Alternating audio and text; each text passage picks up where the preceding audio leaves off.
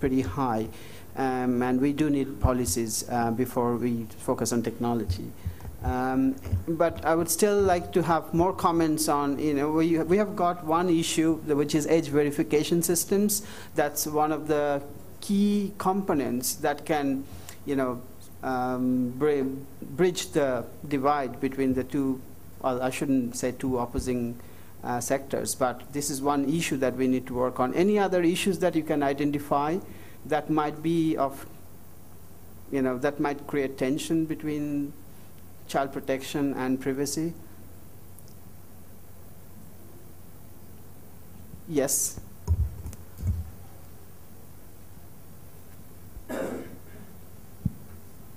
Hello, I'm Shreya, and I'm an MBA student from India itself. And I wish to know that, okay, we are having the age identification thing here, but what I feel is that with advent of all this technology, we do not know where the criminal is. I mean the geographical location, and I understand that we do get through ISPs we can get the clue, but I don't think that it would be sufficient to verify that particular location and to nab the prosecutor of the crime. So if you can address this issue, I would. Well, I think, I don't know if I'm open to comments here, if anybody has a comment, but there are technological solutions that can trace, and then investigators can find out where it originated. It's very much possible, in spite of all the anonymizer software, the virtual shells that you have within your computers that allows you to browse the net with anonymity. There are, that's one of the other points that I was going to raise here. But it's a pity that we don't have, it seems to be heavily, well, we don't have the representative of the other sector who can probably respond. Yeah, we do have those challenges. But to address your point, it's possible to track down, definitely so. I see a hand at the back, please. I'm Vijaya. Sorry. I'm Vijaya, a faculty member of the University, India. I shared I don't know what happened. I don't know. I shared a few things yesterday in one of the sessions. I don't know. This is addressed earlier because I'm late. I'm sorry. We worked on a project on internet and children, the safety measures and all that. We talk about the technology, but I'm so concerned of one thing, that people who are involved or monitoring the children are not aware of this technology. When we just did a survey on contacted the teachers, parents, and they know very little about the technology itself, internet, Even the teachers think that it's not their area. Only a teacher of a computer or a math access the net, and other people from languages, for example, or social science, they think it's not their area. So how do we address this issue? This is my major concern. We contacted at least 1,500 sample, which includes teachers and parents. I think we need to educate or empower about the internet literacy, especially the children.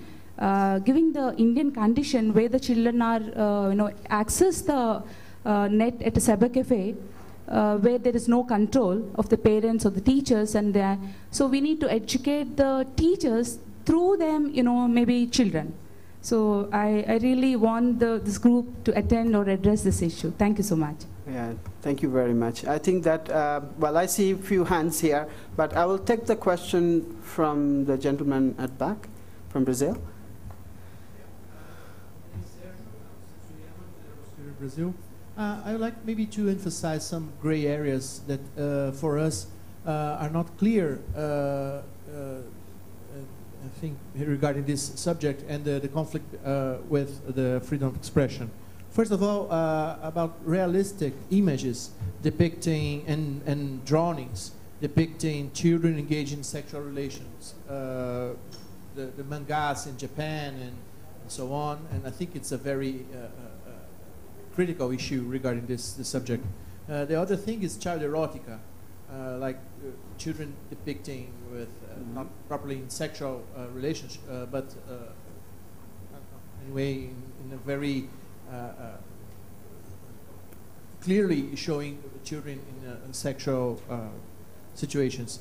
And another thing is tales or writing materials depicting children engaged in sexual relations. And the last issue is regarding the minimum age of consentment of children engaged in sexual relations. I think it's that have different ages in different countries. In Brazil, the minimum age of consentment to produce a picture is 18 years old, and I think maybe in Europe 16 or 14, and I think these 4 issues for us are very important issues. Thank you, Sergio, for mentioning that, and I think they're absolutely critical. Some of the issues that you have raised, well, in terms of the freedom of speech, many a times we have confrontation between, whether it's perfectly legitimate to express your own opinion without harming a child. And like when it comes to images, drawings, and manga in Japan, it's extremely popular, right, among Japanese. But whether without actually harming a child in that sense, but what it does, it causes the demand to go for child abuse images, and that again has implications. So it's very interesting. We'll hear from others what they have to say. I'll get Janice first, and then I'll come to Daria. Thank you. About the discussion between freedom of expression that we've been talking about, I think this is somewhat an esoteric discussion, because we have recently been talking about privacy at work, and there we have 40 very, very highly educated people working. And when we really got down to it and asked each person what they understood and got experts in from the university to talk to them, we suddenly realized that this is a no-go because not many people really understand the tensions of it. Secondly, what I'd like to say is that we don't have any tools, and I would like to see us going in a much more concrete direction. When I look back at education, we really didn't start moving anywhere until in the 80s, organizations like UNESCO and OECD put up standardized instruments so that they could begin measuring where we really are. And I would like to see us moving in that direction, because we talk about the problems that young people encounter, but it's mostly folkloric. We really don't have any idea of the figures of where this is happening and how it's happening. And it is possible to put into place these standardized instruments. So that's my suggestion. Thanks, Janice. I'll take Daria's question. Microphone, please. Yeah, it's good to have 2 microphones, one.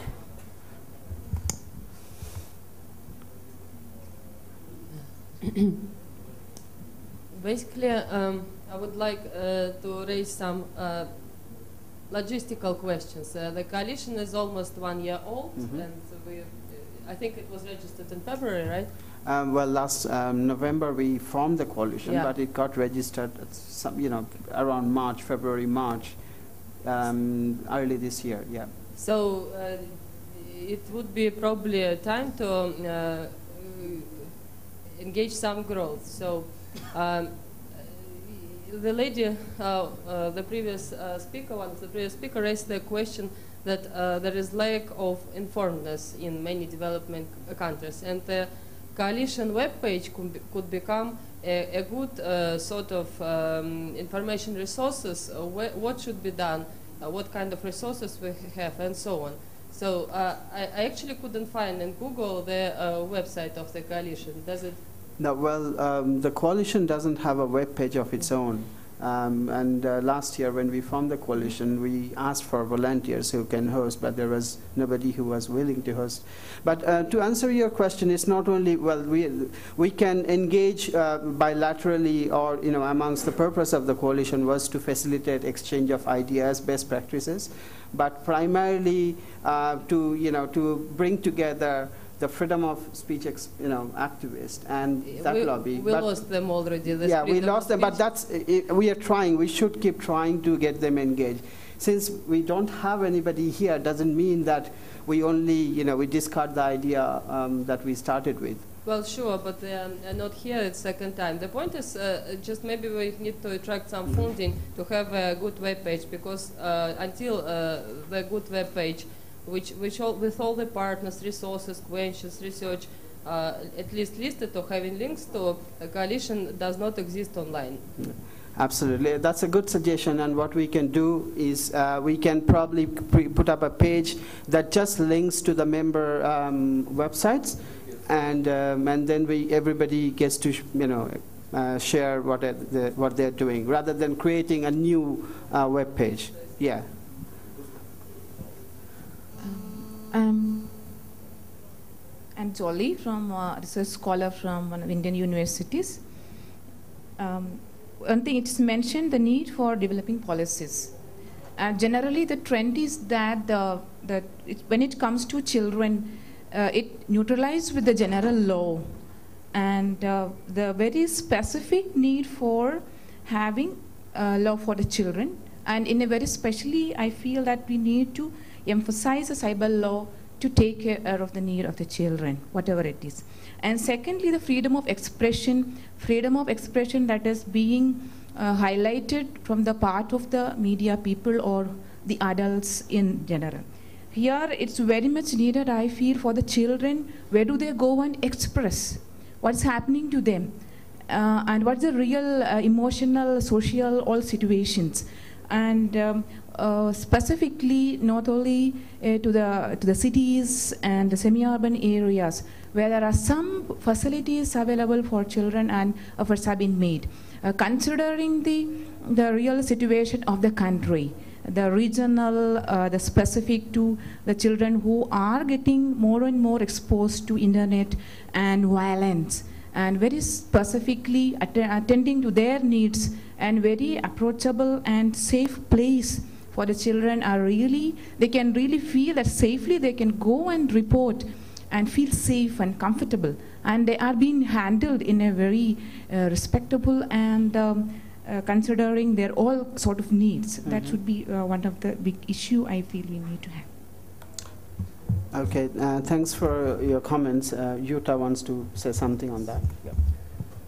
I think it's necessary to have the discussion more clear, because on the one hand we are talking about protecting children from being sexually exploited, being abused, from taking pictures, child pornography pictures.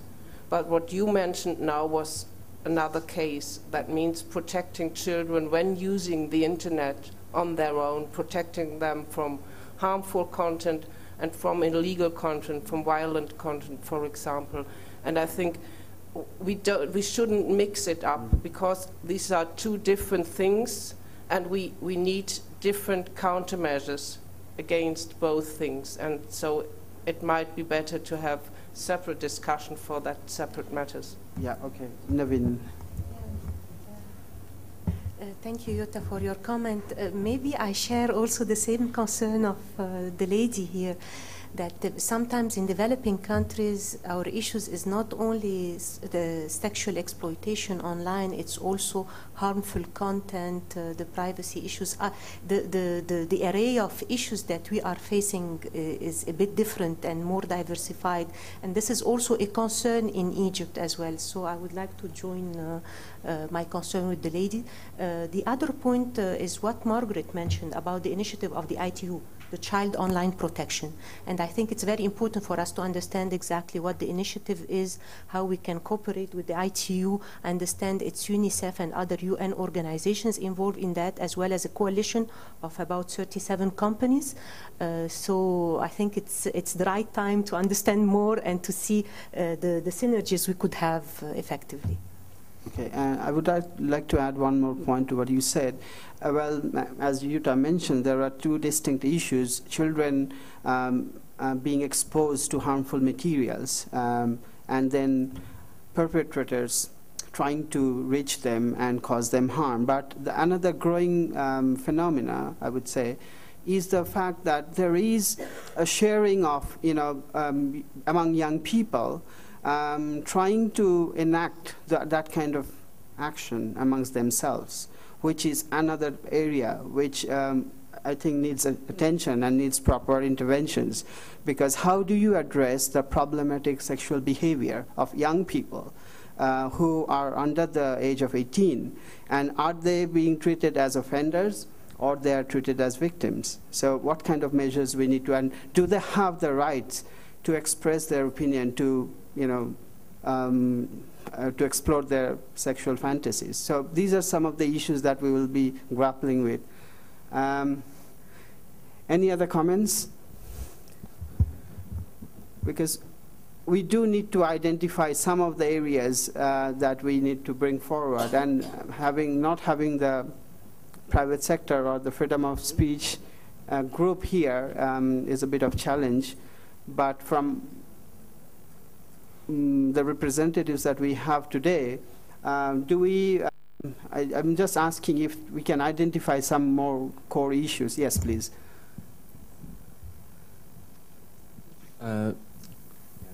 And just like to mention Johan Martens Child Helpline International. The issue that we're discussing, that we were discussing at first with the privacy issue, and now the mention was being made, making a distinction between children being reached online and children seeing harmful content.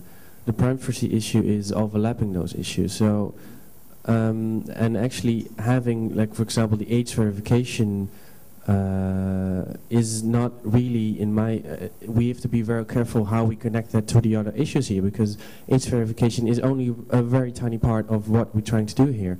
Because if we have age verification, it might stop people of over 18 going into children chat rooms and vice versa.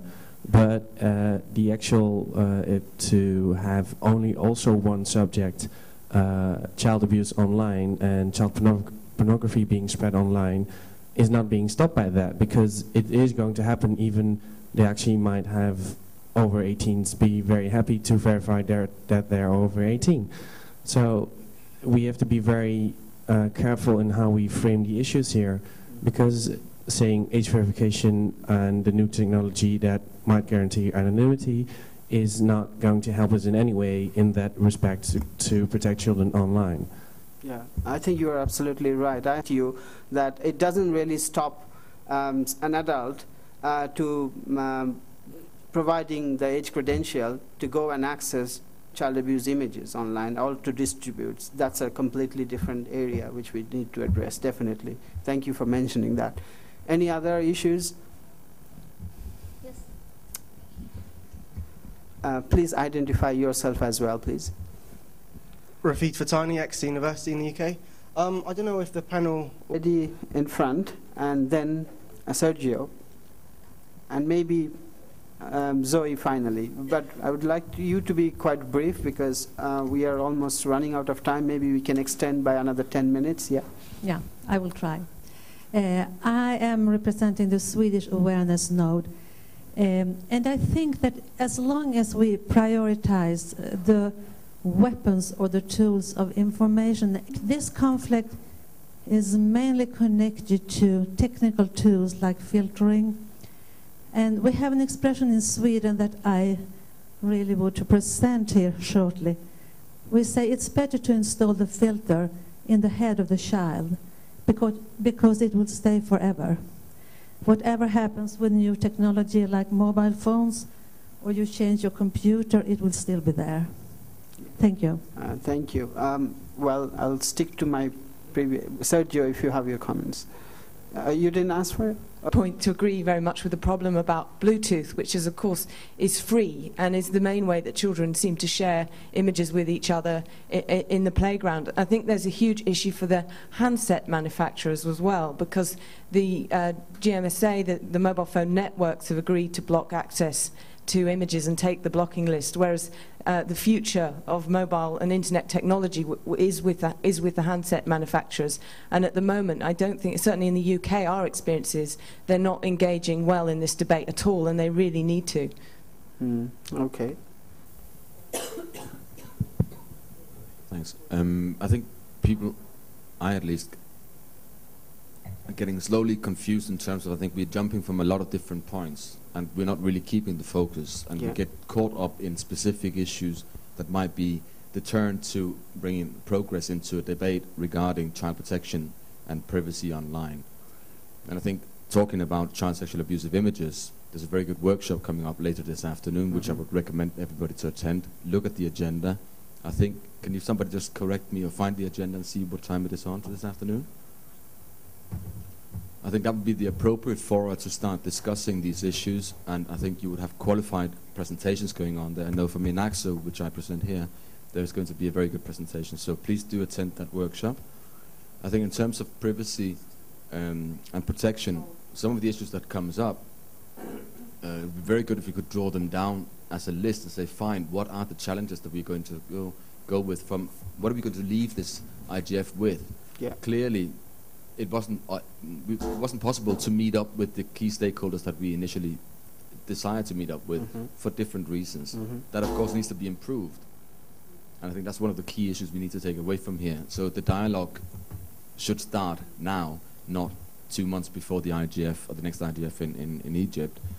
It would also be nice to actually have a list of the positions that we might come up with. I know we try to do this, and you try to do sort of wrap up what issues can be, you know, controversial for these two interest organizations, and I think it'll be it'll help us enormously also in the focus of the debate to have that paper. So that's my recommendation more than anything else. Just to finalize, it's in room number 2. It's a very big room, so there's no excuse, but there wasn't any space. It's workshop number 31 called Child Safety Online, Measures to Advance Protection of Children from Exploitation. So, see you there. And plus there's also a EU Best Practice Forum at 11 o'clock in room number 3. Okay. 11:30, sorry, 11:30. Thank you very much. Okay. Thank you. We started with the purpose of the Dynamic Coalition and for this session. And we do have some good comments from the audience on various issues, and they were all legitimate. They were all really relevant to that particular topic. But as we are here trying to kind of identify the key challenges and the key issues and who we need to bring together, I think you made a good recommendation here that keeping the right stakeholders engaged, we do need to lobby with them, to engage with them, not 2 months before the IGF, but from now. But as you see, there are not too many people around that we can start liaising from the very moment. And I think it's a collaborative work. All of us who are here should take equal responsibility. It's not the responsibility of the coordinator of the coalition or one particular agency. It's the responsibility of all of us, and we should all be equally responsible for that. So by saying that, I do agree with what you said.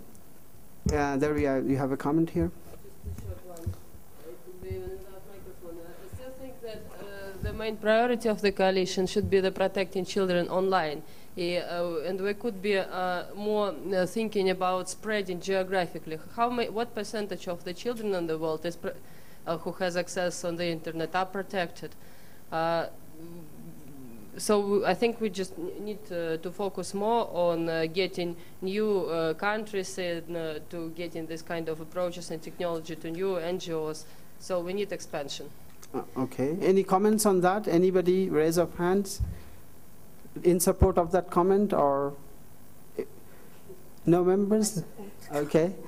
Any other people who would like to share the same view with her, that we need to expand this and reach more countries in terms of bringing the issue? Okay, so I see quite a good number of hands now. Thank you. Okay, I think we are almost, we started late. We started 10 minutes behind schedule, and we haven't quite reached that 10-minute extension yet. So we still have about 5 minutes to raise any other questions, any future action for the coalition itself. If anybody would like to suggest, we got a recommendation of having a web page linking the different agencies, which we have noted down. But any other recommendations on behalf of the coalition? What should be our future plan, the next possible action? Yes, Zoe. Use the microphone, please. Might it be worth having a smaller steering group for this dynamic coalition, just to give it a bit of focus and direction? And maybe we could take volunteers from this forum to form a kind of steering group about where it goes next. Absolutely. Okay, I'll take she was there at the beginning, so if you can share your comments. Yes, I wanted to say a recommendation, if it's possible, because if we link with the other recommendation of other panels of the main session, they have recommended that to create in each country a CERT in each country to make safe the online excuse me for my English, for everybody. I want to recommend that in this CERT that we are going to create in each country, we have a chapter. Perhaps we can suggest a chapter for the children, you know, because children themselves didn't do anything by themselves. We have to protect. So perhaps we can have a chapter in each country that take in consideration the rights of children online. I think it will be perhaps useful. Okay, thank you very much. Children play in the playground. Similarly, every children on the online world is on a social networking site. We should be there. We should be on having groups on social networking sites focusing towards campaigning our cause.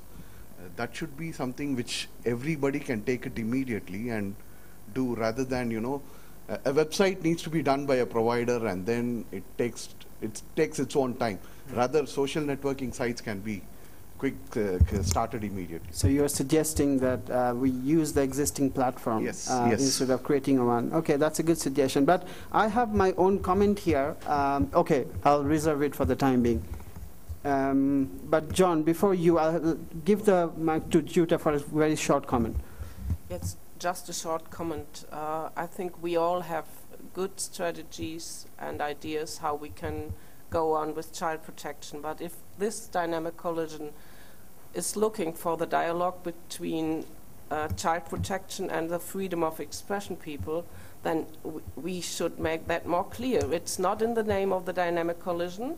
And except of that people John Carr has addressed in advance, nobody else would have known from the schedule of the IGF that this meeting was supposed to be a meeting of child protection people and freedom of expression people. Okay. So we talked to some of them, but no one else knew that they might be invited to be here. So if we want that dialogue, if it's in the dynamic coalition, we should make that more clear. I think that's what I was going to say as well. So thank you for saying that.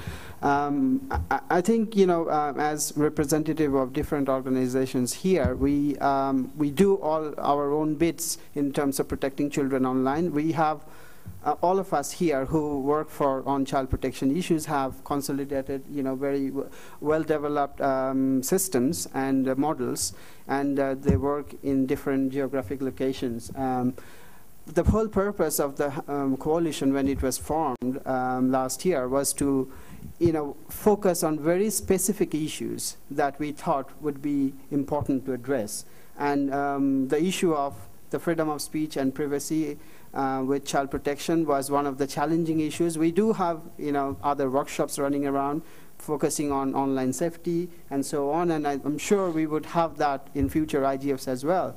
But the reason, a strong reason for creating this platform, this dynamic coalition, was to ensure that the voice of child rights agencies is heard. We do get a space to share our work and our thoughts. And at that point, it wasn't very clear whether the Dynamic Coalition was only for freedom of speech issues or generalized education and awareness issues. So maybe it's time now to have some kind of consensus about what should be the modus of our work. Yes, John. Yeah, I think the idea of having a support you, I think that's a really good idea, and I'm sure INAXO will definitely want to be part of that steering group. That would be wonderful, actually. Yeah, I think it would be a great idea to get more hands to the pump.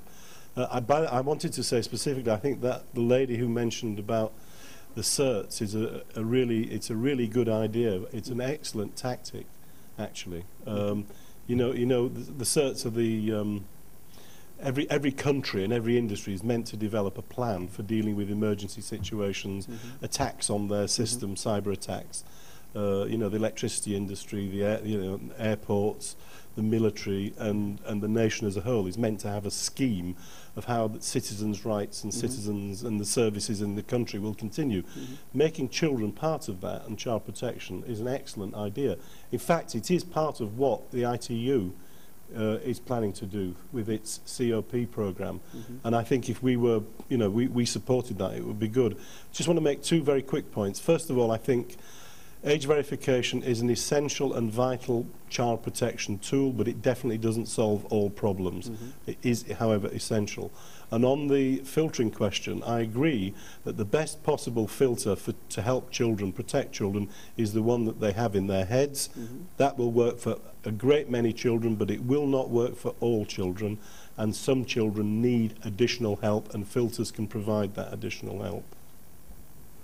Okay, thank you, John, for your... I recommend to the coalition to publish some kind of report after this meeting and after our future meetings, which will include our ideas and recommendations, the best practices of child protection, and our recommendations to the decision makers, how to protect the children from illegal internet content. And so I think that the coalition also should publish a new document, maybe it will be journal, which will include the best articles on the theme of child protection, and we all together will communicate in best way. So okay, yeah, I think that's what the the mechanism of the Dynamic Coalition needs to be elaborated a bit more than over the last few months we didn't really have engaged the way we should have been, and but this reminds us that from now on we should probably have some kind of mechanism to drive the coalition forward until the next IGF, and it's a in any case, we have to, all the members are supposed to share the reports, which gets consolidated and shared with the IGF Secretariat. And that's a mandatory requirement for them to be allowing us participate in the next meeting. So I urge you, all the members, to please share your activity report with us. That can be consolidated. And in that, you can probably mention some of the one that you just now mentioned. Highlighting some of the work that you are doing. Small technical question: and how will the steering committee be formed? Yes, well, I was going to ask John about that, because maybe we should do that after this session, because we don't have much time. We can meet. Where and when? Outside somewhere, at the coffee break. Yeah, and then decide who will be the member of the steering committee and what role they will have assigned. Okay, I think we will wrap up now. And thank you, all of you, and the panelists. I particularly want to thank the panelists for sharing their work, and all of you for coming here and taking part in this debate. Thank you. And we have to thank the chair.